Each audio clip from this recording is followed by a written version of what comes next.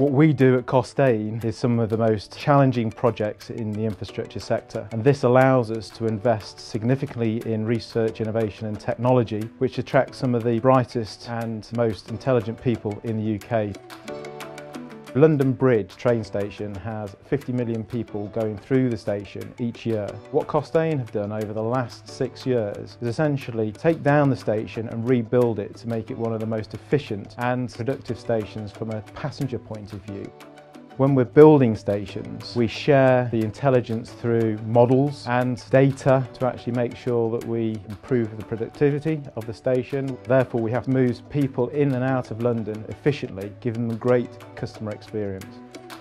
We have a diverse workforce in Costain with a lot of people with a lot of experience in the industry. How do we actually get that experience out across all our sites?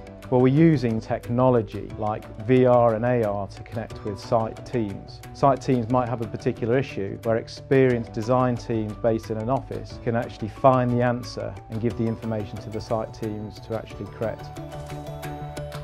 Currently, we have pressing challenges around skills within our industry. We're addressing it through bringing apprentices on, training people up on the job, but also using social media to actually communicate what the infrastructure sector is doing. So if you look at what we've been doing on Crossrail, Thames Tideway, HS2, they're all prestigious projects.